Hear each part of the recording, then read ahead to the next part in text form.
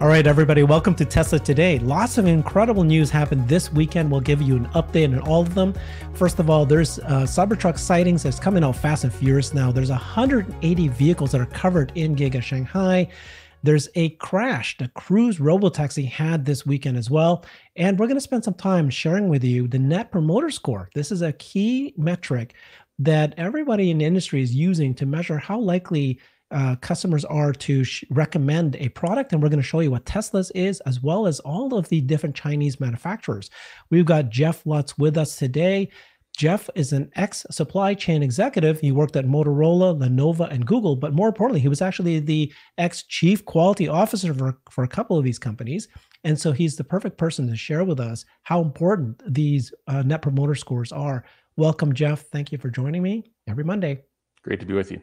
So first of all, one of the things you and I have been talking about just recently is what's happening to the stock. Let's start with that. So we've seen the stock obviously fall over last week. It's gained a little bit today, but you had some good points about what happened last week, but also what we're expecting this week. Tell me more about that, Jeff. Yeah, a couple of technical indicators. Obviously, in the last couple of weeks, we fell through the 50-day. We fell through the 200-day last week, which was at 221.91, and we went down, a little bit more, kind of overshot it a bit, which isn't uncommon. That we did bounce off of it initially, but then we descended a little bit lower again. Not uncommon to overshoot it. The RSI, the relative strength indicator, was actually, I think, last Friday it bottomed out at 12. That's a really low RSI for a stock. That's like using a 2-week average, I believe. If you get below 30 on the RSI, you're oversold is the term. And I think if you get above 70, I think you're overbought. So Tesla was at 12. So technically, that's an indicator if you subscribe to like technical indicators. But this morning, there was an analyst note out from Baird, basically saying some pretty promising things to come for Tesla in the second half. We know that. We're going to talk through some of that on this call. But again, technically oversold, bit of a bounce here. NVIDIA is also leading the way. Q's doing well. They're kind of going up together, which is good. NVIDIA's got earnings on Wednesday. That will really, either torch the market and burn it to the ground, or literally, I think, set it on fire and restart the tech rally. So maybe a fire in either way. Oh, no. Okay, so we're going to wait for NVIDIA on Wednesday. Okay, so we keep hearing more and more Cybertrucks. So we saw this video come out, which I'll play shortly. This Gregor truck, we like him. He says, this red truck left early this morning, Texas time. This is an additional transport of trucks from last night. In the last 24 hours, at least 11 Cybertrucks. And we've been seeing these go all over the country. So here's the quick video. There is your Cybertrucks on the way. So Jeff, we've been seeing Cybertrucks all over the country. What do you think's happening? Where are we in this stage? Well, I would say on the positive side, it's great to see the frequency increasing of vehicles leaving. I think the video was from SC Robinson Jr. He's been doing a great job capturing videos, and Gregor Truck as well. I believe you said that there were 11 that went out. So we're in the early stages. We built a release candidate vehicle, showed that off in July, and we're basically building successive vehicles to continue to exercise the line, as well as get through the remaining test cases to move from release candidate to production. Now, we don't know if that line's already been crossed, if they've moved internally from release candidate to production. That would be something for Tesla to announce or not announce. But I don't see these vehicles, wrapped.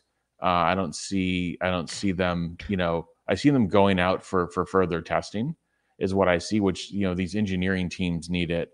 The reliability teams need vehicles. So we saw some going out last week for crash testing. If they are doing, there was rumors of a cyber UI, the software team, and, will need some for drive tests. They can do most of their work, via simulators, but, at some point you want to drive test your code. So it's great. So I think bottom line, the frequency is increasing. It's great that, because that's how lines start. They start at low volumes, low rates, and then what you try to do station by station on the line is increase the velocity of the output and then detect what new failure modes you see while you're working on your existing failure modes. So hopefully we're getting closer and closer to an announcement of a launch event. The more and more of these vehicles we see. Yeah, but it's like the first time I've actually seen or I've heard of any new vehicle that's all over multiple states. I mean, some people are thinking maybe they're doing advertisements. You think that could be the case? You know what? I mean, it's possible, but I mean, there's a lot of it's pretty viral on the web, so I don't know if it needs to be in one particular state or another. And again, this, it says I think over 1.8 million pre-orders, so there's certainly no shortage of information online about the product. I think they're going through test cases, and they're running the product through. To get it from release candidate is you believe you're on the final production tooling, and every part is production tooled, and you believe you've got a final assembly process, and what you're doing is you're just validating your X factory test cases to ensure that is indeed the case. So I believe they're proceeding. That's what I believe they're doing. They may have, like I said, they may have already completed that and they're into some low levels of production. We'll see. All right. Well, CyberTruck is here, and it's so exciting because we can see multiple new vehicles coming out. And here's 180 wrapped cars sitting in Giga Shanghai's logistic lot. When will Tesla reveal the new Model 3? Rumors speculate a launch in late August or September. Either way, it shouldn't be too far off now. So here's the photo. You're seeing all these cars out in the lot. So, but they're still covered. What's your thinking about their progress here? Yeah, the photo's not updating on my screen. Maybe it's something. Oh, there it goes. Yeah. So yeah, I believe they're going through a line conversion right now, and I think in Tesla's future Gigafactory plans, if not their existing Gigafactory plans, they're probably going to want to build a covered carport lot to put new production vehicles they don't want detected via drone. So for now, yeah, they're covering them, and keeping them under wraps, which is encouraging. It's exciting.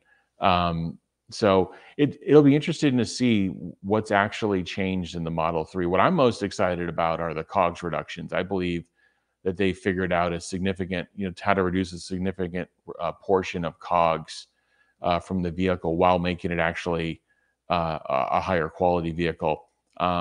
And I think there's updates. I think there's updates to the headlights, the taillights. That's why we see them covered. But I mean, I know there's a lot of rumors about like sportier body contouring. I hope that's the case. What would be better than to take the cost structure down and make it look even a little bit more sporty? But I'm not sure that that's the case. I just know what I see covered on the vehicle in testing. And then there's rumors about hardware 3.5 versus a hardware 4 for FSD.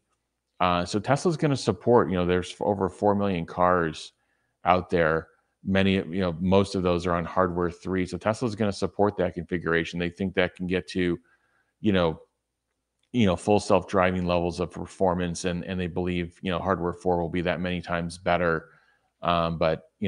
So we'll see. These are right now, they're all rumors. Tesla's done a pretty good job of keeping the details and the specs of both the Cybertruck and the Model 3 refresh under wraps. So that's very hard to do when you have that many employees and suppliers involved. So they've got a pretty good thing going in their supply chain and their factory. So just hats off to the supply chain and the Tom Zhu's teams to keep these things under wraps all the way to the launch date. That's a great thing for Tesla. It's a great thing for also for consumers. So Jeff, with your experience with product launches and so forth, between the two, the revised Model 3 and the Cybertruck, which one do you think is actually, we've been seeing sightings of both of them. We've seen them covered. We've seen them multiple states. We're seeing more and more of them. Which one is ahead of the other, or are they both going to come out at the same time? And how would you announce this? You would probably do two separate, or would you just do one for Cybertruck? What do you think? What are you expecting? So the first question is one ahead of the other? I believe the Model 3 refresh is going to have high reuse with the current Model 3, and they're going to make the changes critical to COGS, or critical to reliability and performance improvements.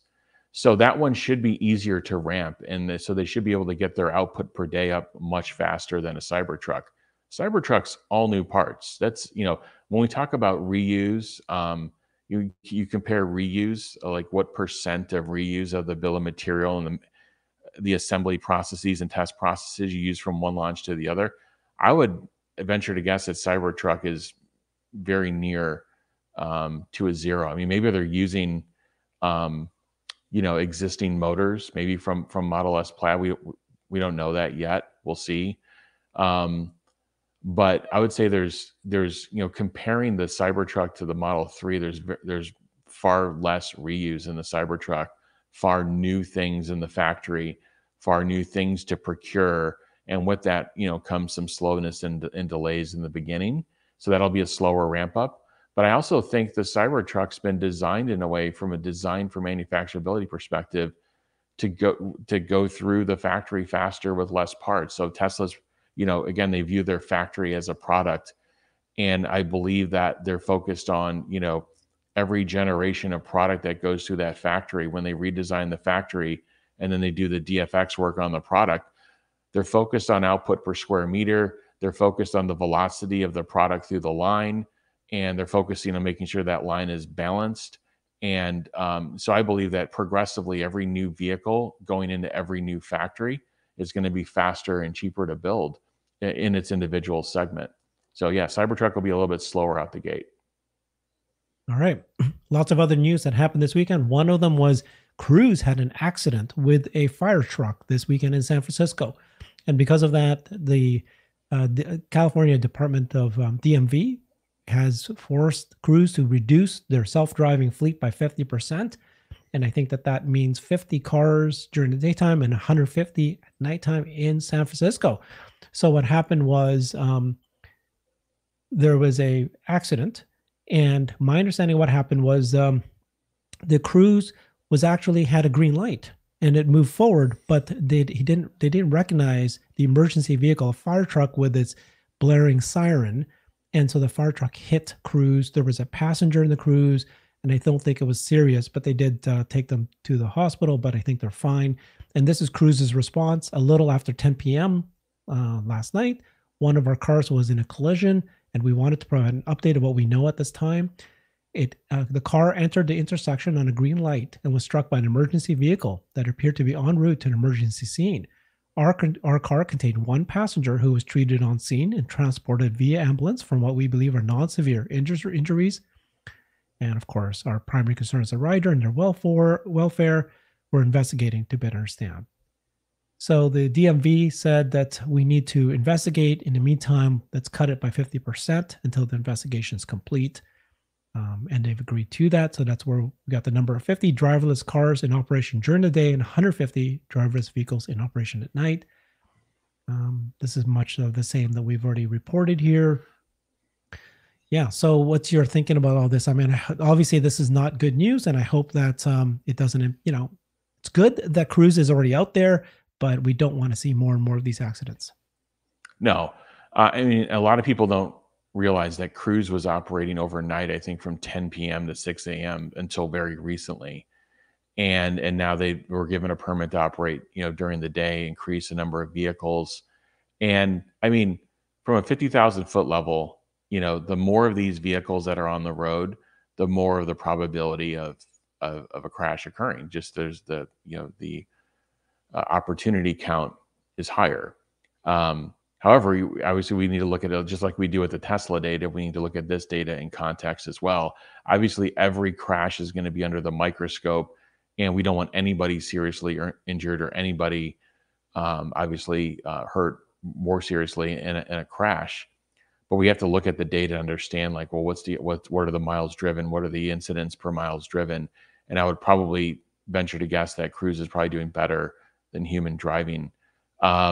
So we have to keep all of this in context and understand that, there's, that this is going to happen as this grows. However, the question is how good is Cruise at dealing with edge cases?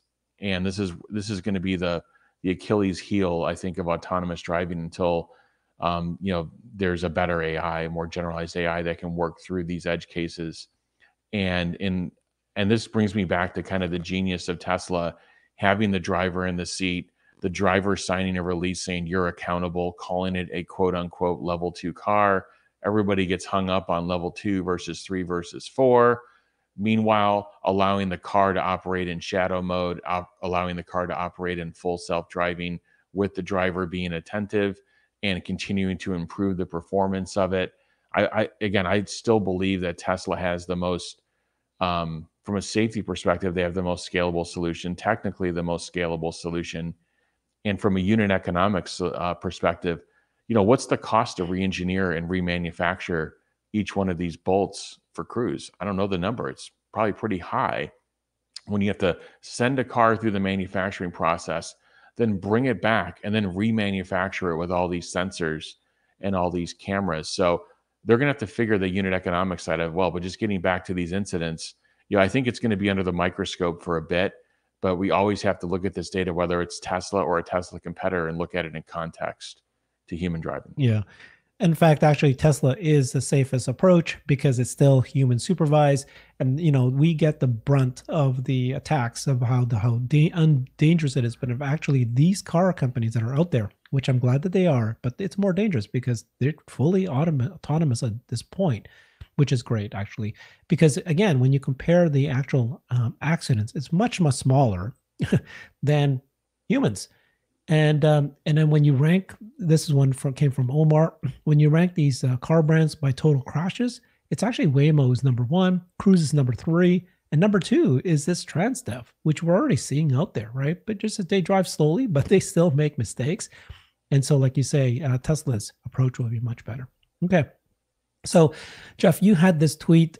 We've been seeing the discussion between the institutional analysts about the rate and impact of price cuts. And what Gary Black and Dan Ives have been doing when they go on CNBC and other news shows is they've kind of indicated that, kind of pointing out that, yes, there is price cuts, but they're small in magnitude, they're small in impact because it's really just, the select trims. And then you said, as in your opinion, the cost of goods reductions are now outweighing the price cuts. And so, for you, it's not a big deal. Let's watch what Dan Ives says, and then let's see what Gary Black responded.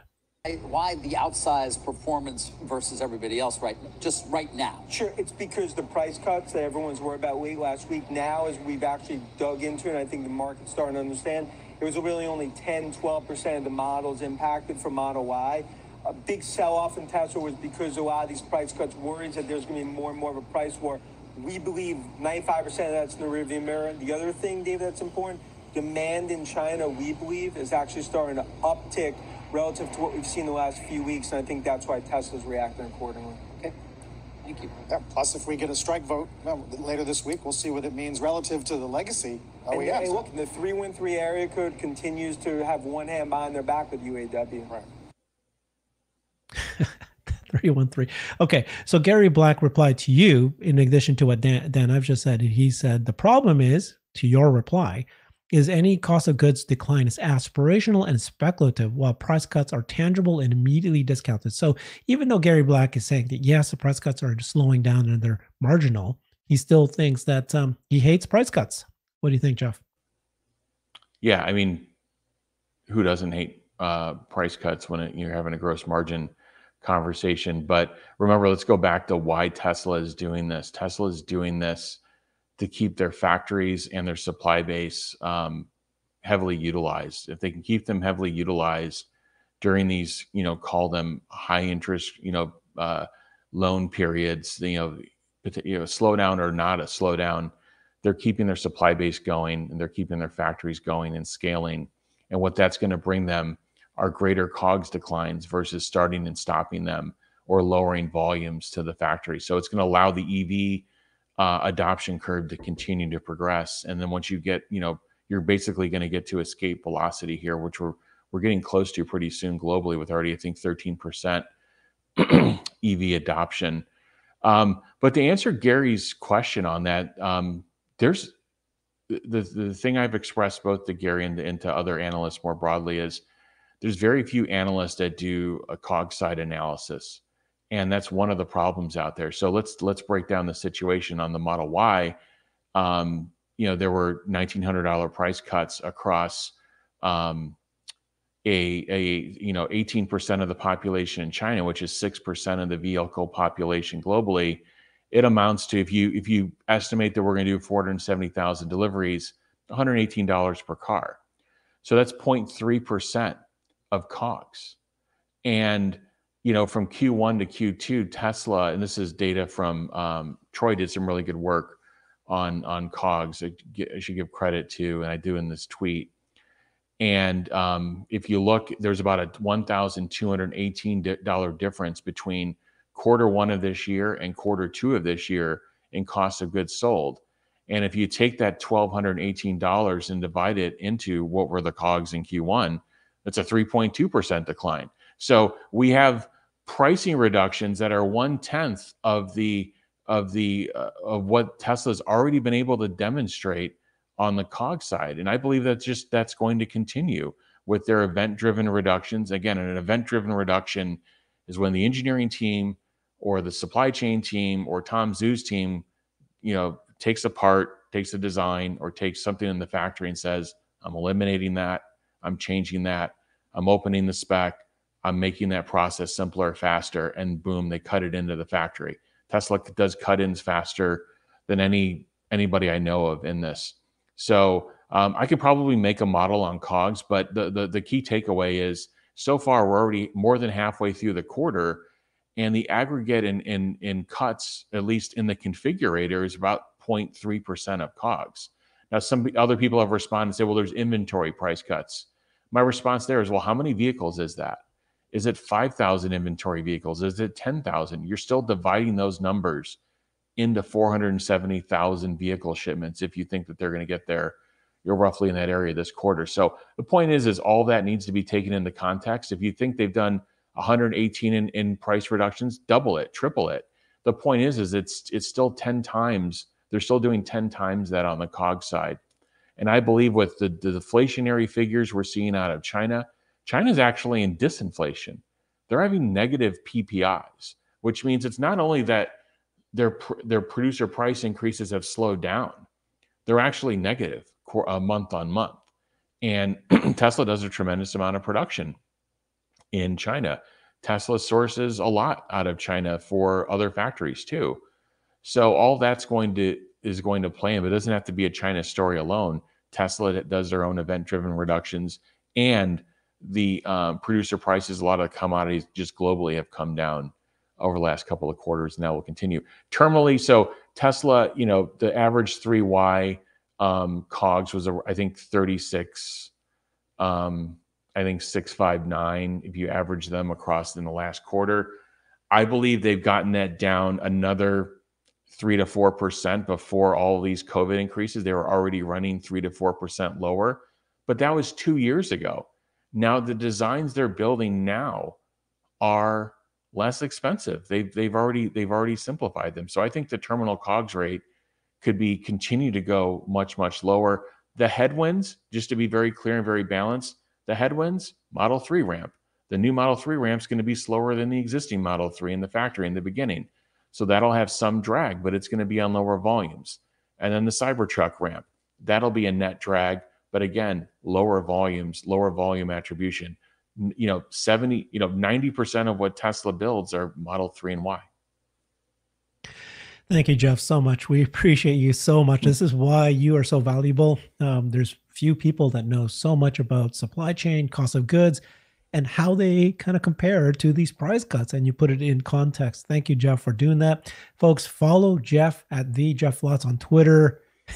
It's very brilliant analysis, and we thank you, Jeff, because I know that you basically reply to many of these comments from Tesla Q or other people who are pointing out, just different interpretations. You come out with putting it in context. Thank you for doing that. Here's another one though that kind of maybe actually true, right? Which is this tweet that showed that Tesla's margins, operating margins, are getting thinner, it appears. So this is a 2023 second quarter.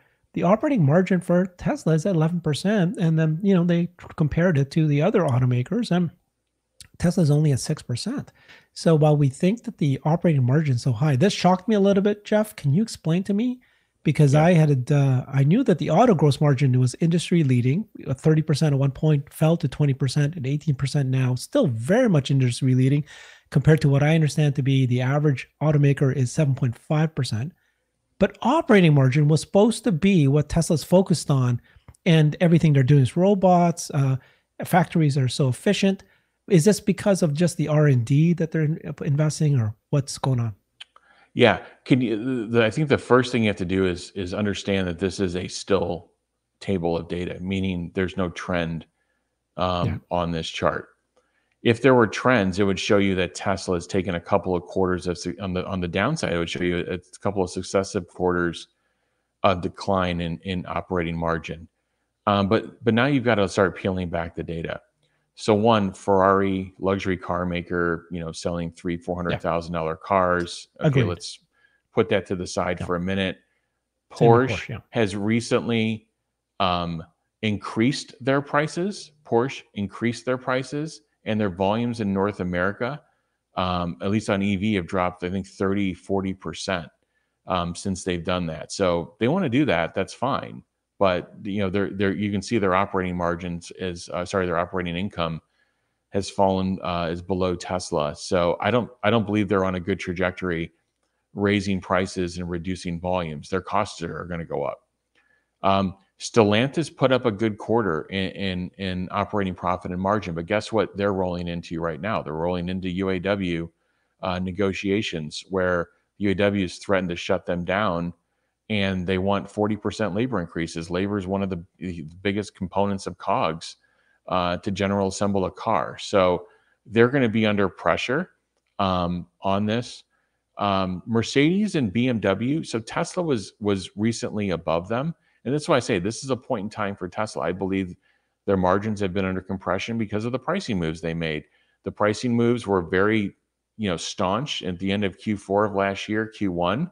And then the rate slowed down in Q2. In Q2, Tesla's ability to reduce COGS exceeded what kind of pricing reduction they did on the MSRP side.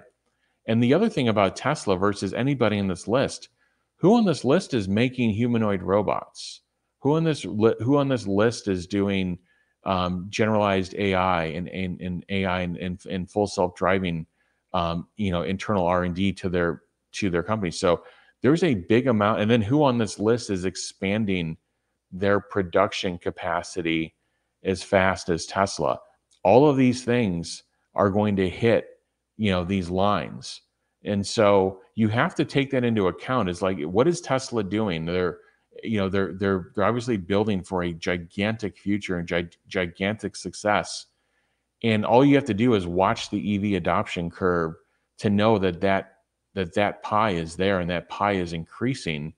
And Tesla is the one that has the unit economics to actually go for it and build. Remember, there's another table that we could put in here, which is who's building an EV at positive operating margins. And it's not the only company that we know of that's splitting it out that is Ford.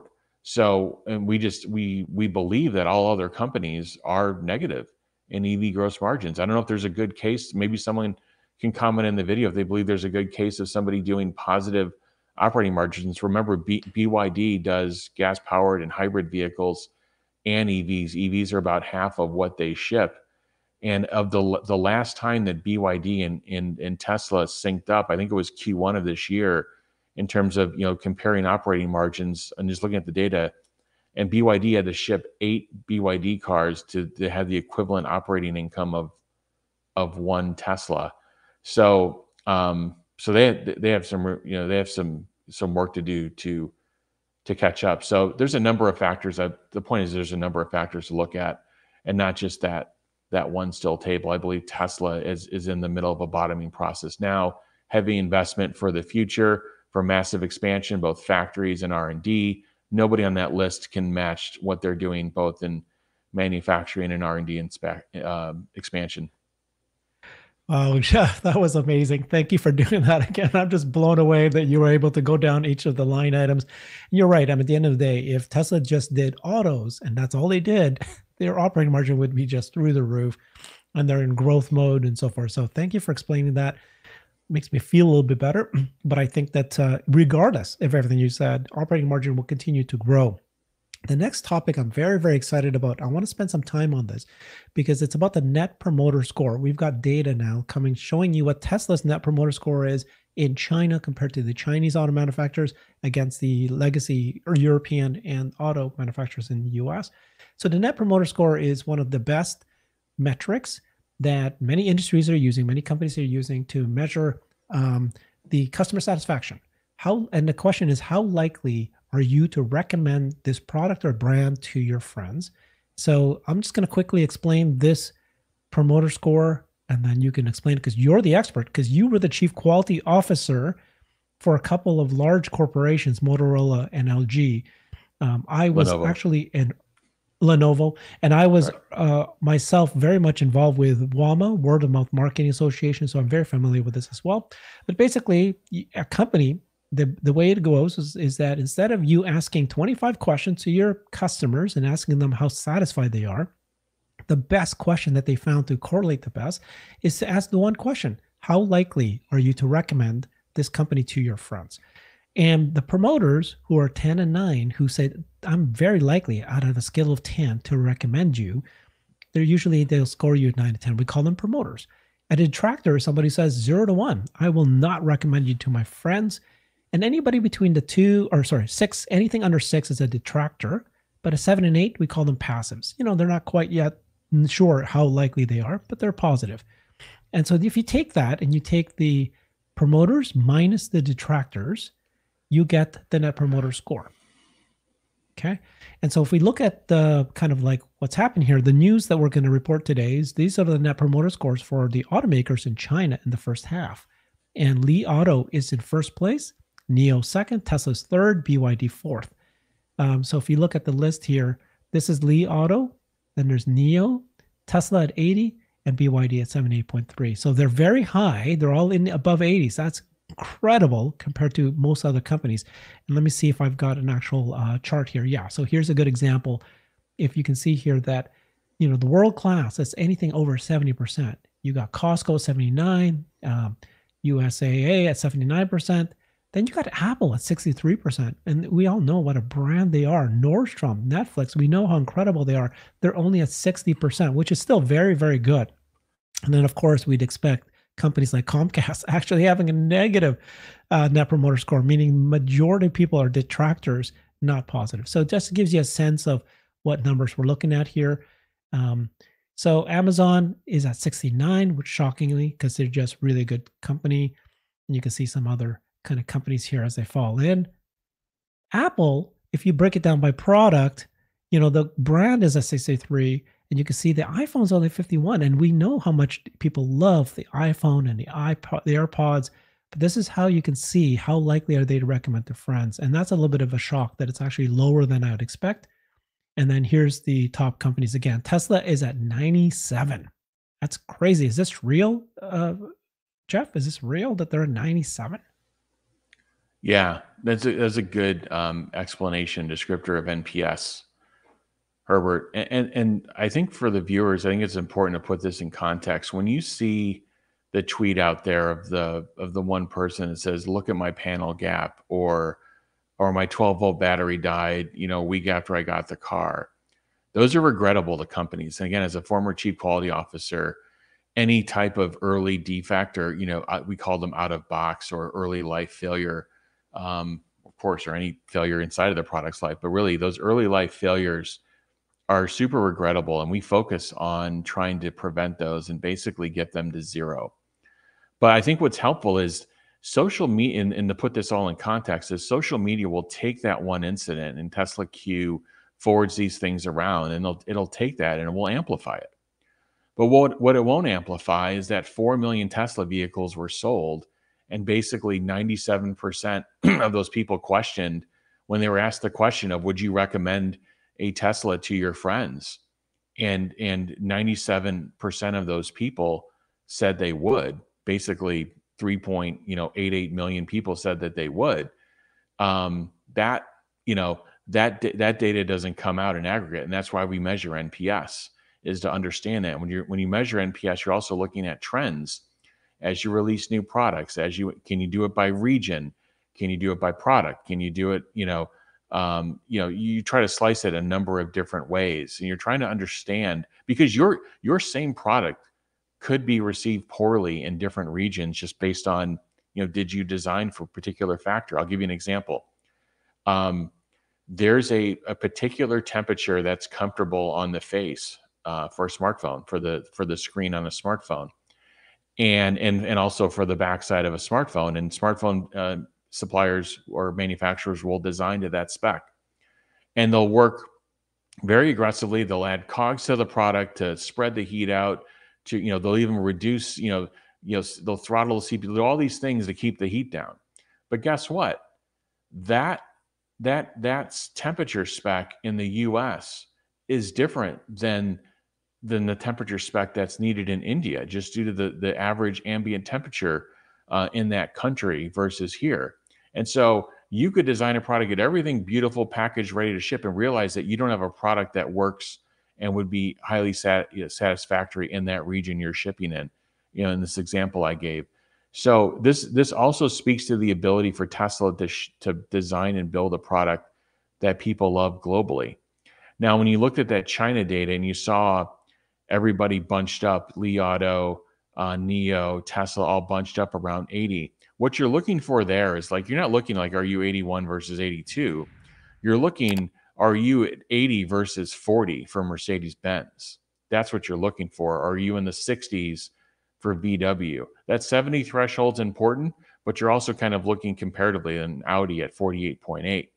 So those Chinese brands are connecting to the consumer base there locally. I'm not surprised. By the way, this also speaks to the people like, what about BYD? Are they just building like junky cars and just shipping them in volume?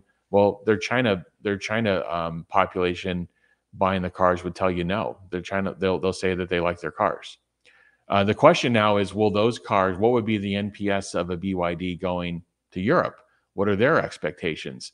So this is how NPS can get very interested when you slice it by region, you slice it by product, and then you bring it up to the company level. And at a company level, this is one of the most exciting things to me to being a Tesla investor, is they've made a product that people love and that they'll recommend word of mouth. That's super critical, and that may be also feeding why Tesla, believes that they can underserve in terms of marketing spend, because they've got, a phenomenal, just off the charts NPS score. Okay. And then I wanted to share with you guys kind of like what this Li Autos is, because this is Li. It was #1. So this is what they look like. They're pretty good cars. They look fantastic. This is a Li 7. There's an L7, L8, and L9. The L7 sells for 319 yuan thousand, which is divided by 7. It's around 45,000 US dollars. That's their cheapest cars. They're expensive, but it looks great. Look at that. This is the L8, and then pretty significant.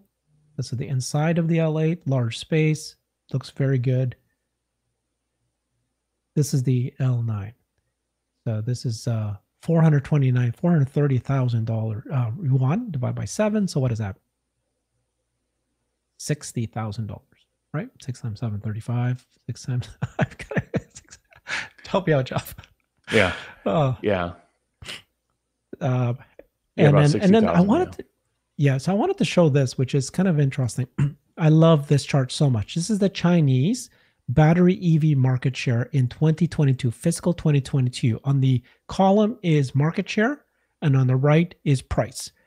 So you can see that, when you hear that Tesla is not is being outsold in the US or in China, you got to remember that Tesla plays in the very expensive area. So if you see down below, that's the price point. They're at the far end, yet they are the number one selling vehicle in China. And you can see that Model Y, Model 3 competes against the BYD, Han, and the Zeekr. And then you can see that the other companies like Wuling is like the sub $5,000-$10,000 cars. It's a tiny little compact. It's selling like crazy, of course. But all these other China, like BYD, is all over here, but they're much cheaper, kind of different kind of cars. So you got to remember what are you comparing, the premium against each other or not? And I don't know why Lee's not here, Li Auto. I kept searching for it, but this is 2022, and it turns out that now in 2023 they've had 3 full months where they're selling 20,000 Li Autos per month. So they should have shown up here, and I'm kind of confused why it's not. Here. Yeah, but the point of the chart is where's Tesla playing versus where some of the other players are. And I think it's a good chart. And Li Auto's doubled volumes year over year. They're doing really well. The other I think the key takeaway here would be a great chart if we could find it, is margin share. This is how Apple dominated. There were lower volumes versus others, but they had, the margin share of like the, total margin dollars.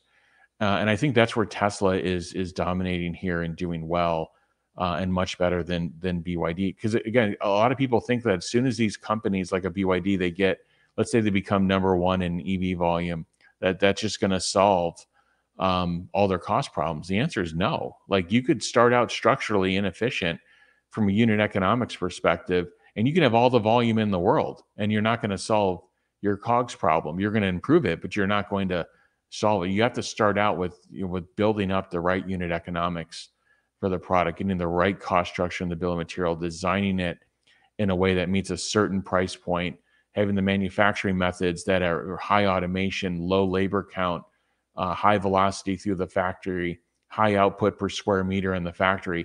These are the critical things. But I would keep an eye on Li Auto. Shout out one of my former colleagues that I work with very closely at Lenovo, was the president and founder of Li Auto. So I know them very well, and they're a talented team. I think they're going to do really well. But again, they've got to get up the margin curve as well. And then remember, Tesla, the 3 and the Y are basically based off of 2017 design technology. So as soon as they get this Highland refresh out there, and then as soon as they get the Gen 3 car out there, they're going to be a real, China's going to be very competitive, but Tesla is going to compete there and do well, I believe. Hey there, thank you for joining me. If you can, please consider supporting this channel so I can keep it going. It's a lot of work arranging all these amazing interviews. One of the easiest ways is just to click that join button and become a member of the channel. Thank you very much. Let's get brighter. Okay. Thank you, Jeff. Again, I love that you're so well connected. Li Auto executives, quite a few folks that you can't share with us. Even me, Jeff, you need to share more of your connections, but I'll slowly get it out of you. Yeah. So just to compare what the US car manufacturers and the Europe car manufacturers are doing, this is Ford's Net Promoter Score. They're at 21. Man, they're not doing well. This is terrible. This is like bottom of the pack. And if you look at the German auto in China, so remember we just showed you where Tesla is number 3 and at the 80s or something like that. This is Volkswagen at 8064, BMW, Audi, Mercedes. These guys are not doing well. In fact, they're backing out. They're trying to. And what happened to them? The volumes followed the NPS score. So as their NPS score declined, the volumes followed with it. As the China NPS scores ascended, they're closer to the customer. They know what they want. They're attentive. Their NPS scores, have been ascending. So are their volumes. So NPS is important. The correlating to both financial in volume and share results and overall success of a company. Okay. Thank you, Jeff. This was a really good show. You just shared so much information about margins and Net Promoter Score, which is you're an expert in. There's lots of news on Cybertruck, and we've seen more and more of the Model 3s. Thank you very much, Jeff. Appreciate everybody. Follow him on Twitter at the Jeff Lutz. Thanks, everybody. Bye, Thanks, Jeff. Herbert.